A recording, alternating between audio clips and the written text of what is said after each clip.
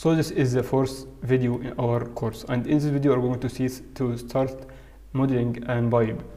So let's get started by making the first part, which is here in the down part.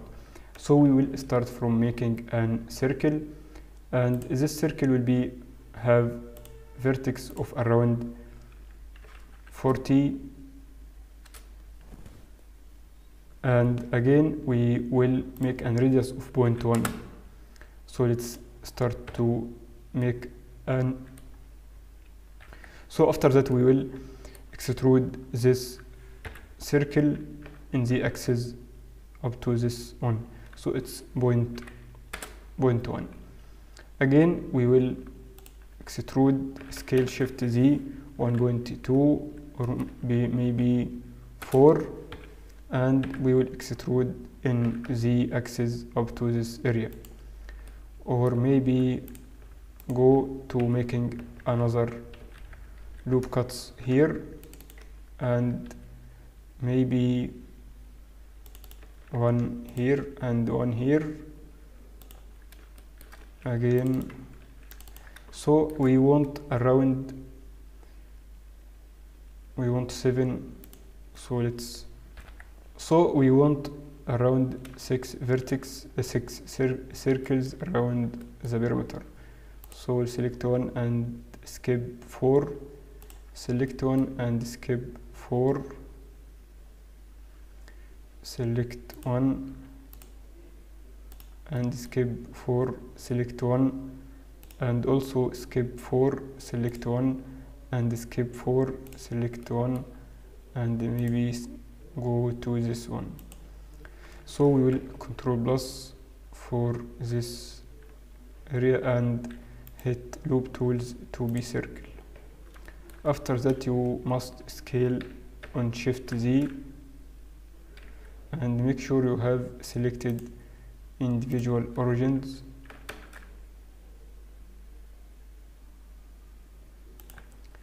and you can make cursor like this and scale Shift Z to move them. Go to individual origins again and scale Shift Z 0.95.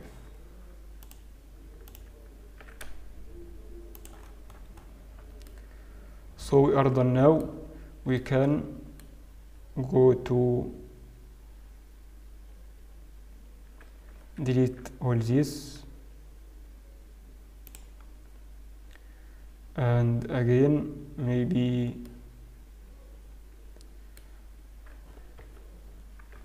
selecting all these vertex and extrude in the, or we can let's select all and remove doubles, and after that we can select all these vertex and Shift D in Z, select the same amount of vertex by